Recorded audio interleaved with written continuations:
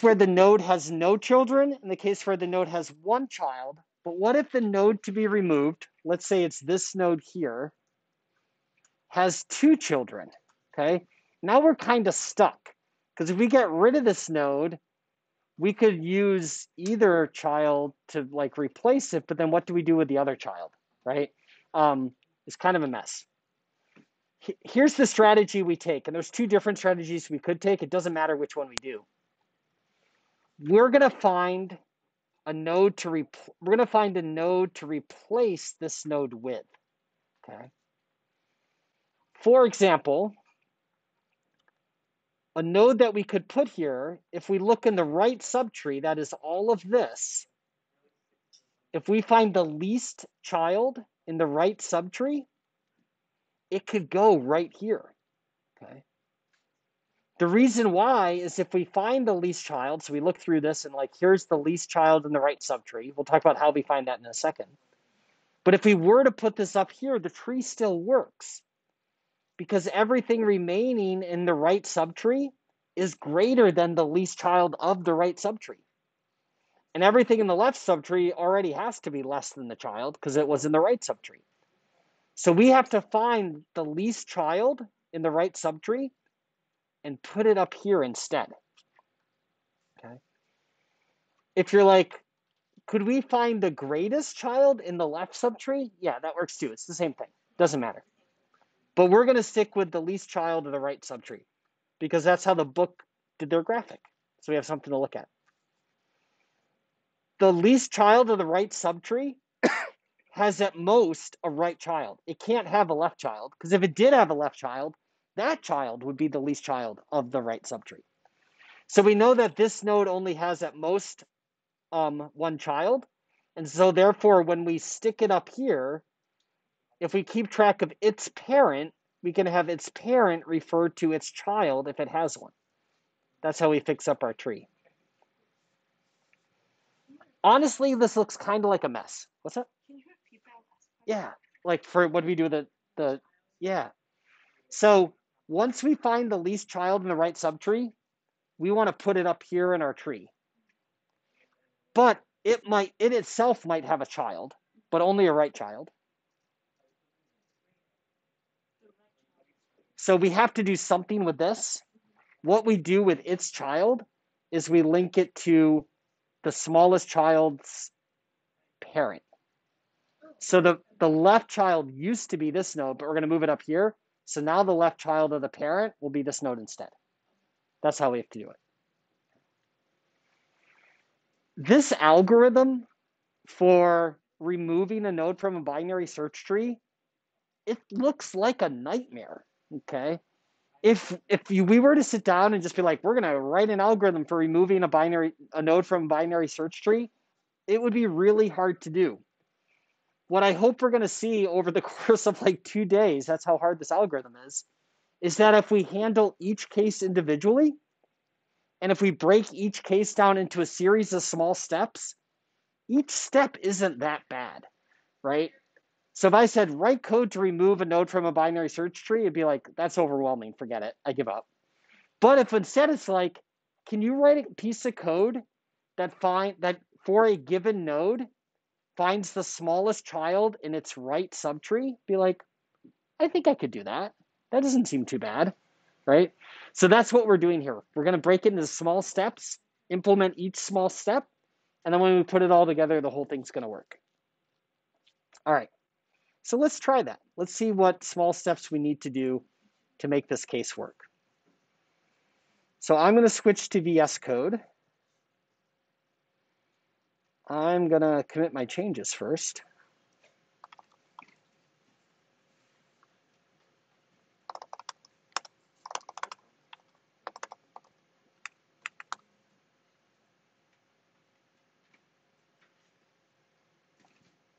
And here's the code that we wrote previously, case 1 and case 2, all of this.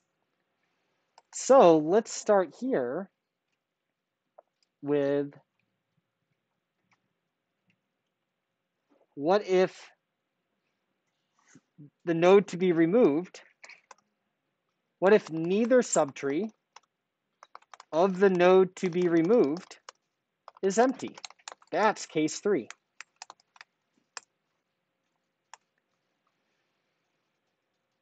This is the most challenging case, but let's do it in really small pieces. First, let's just find the least element of the right subtree. Let's just do that first. We need a couple of new local variables to help us with this of type node. One I'm going to call the least parent. So this is the parent of the least node of the right subtree, but that's too much to type, so we're just going to say it's the least parent. We're going to initialize it to be removed, and I'll show why in a second. We're also going to have a local variable for that least node, and we're going to initialize that to be removed.right.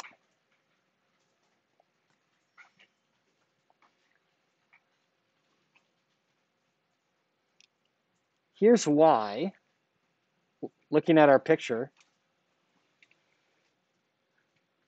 we need to explore the right subtree. The least child in the right subtree could be this node right here. Because it might be like, there might be no left child at all. So we're going to start here with this as our first candidate for the least node, but we need to keep track of its parent the whole time. Its parent starts out as the node to be removed. So we set least parent to node to be removed. We set least to be node to be removed's right child, and then we're going to go from here.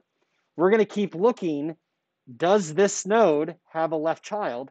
If so, we're going to explore that way. We'll say this could be the least node, and this node will be its parents, so on and so forth. So we need a while loop.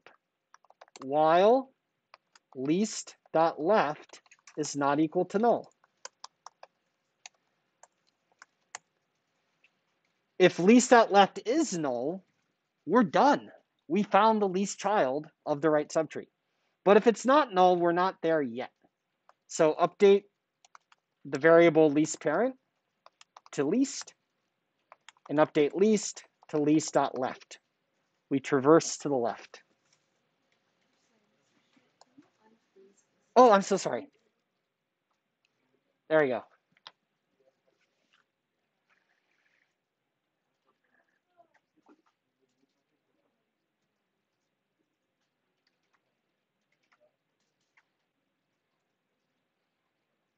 So here's an example of what I mean by like breaking it into a smaller step.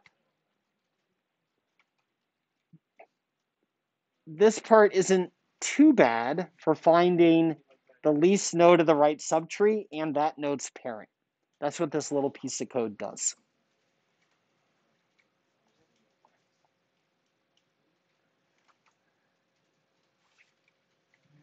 Once we get to this point, least refers to the least child in the right subtree. We found it. And we know its parent. That's important. Important progress.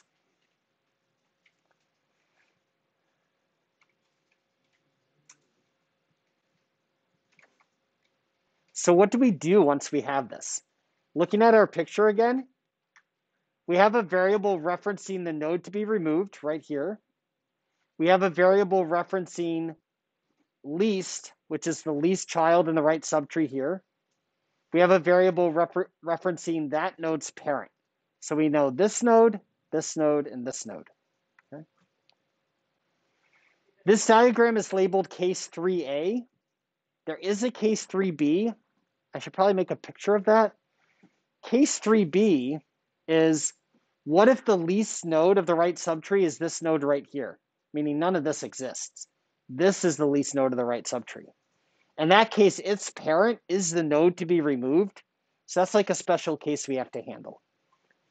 As long as it's down here somewhere, it's all the same. Okay.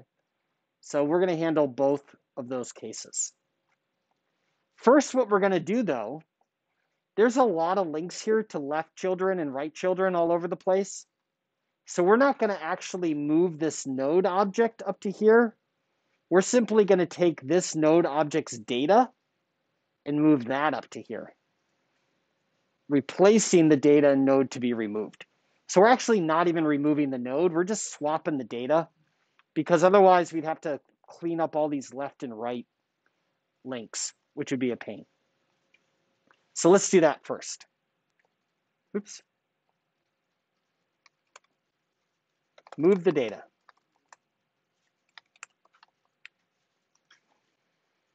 So to be removed dot data equals least dot data. That moves the data.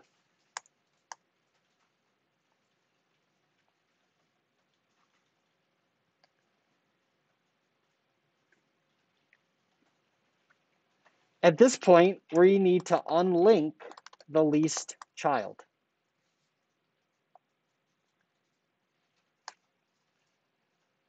Back to the diagram.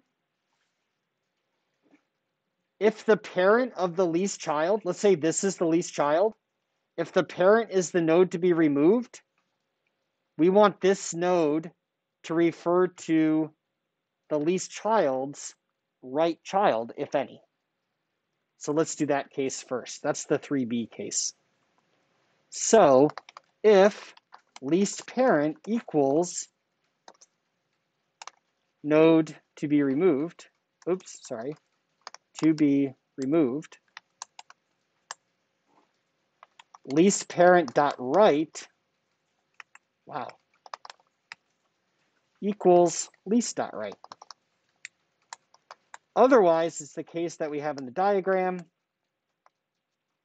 and we can simply say least parent dot left equals least dot right. It's always least dot right. There is no least dot left. If there were, then it might be the least. So this handles whatever child that the node that we moved up might have. Least dot right might be null, which is fine. We're just going to assign these to null. It's not going to hurt anything. We don't need to handle that as a special case.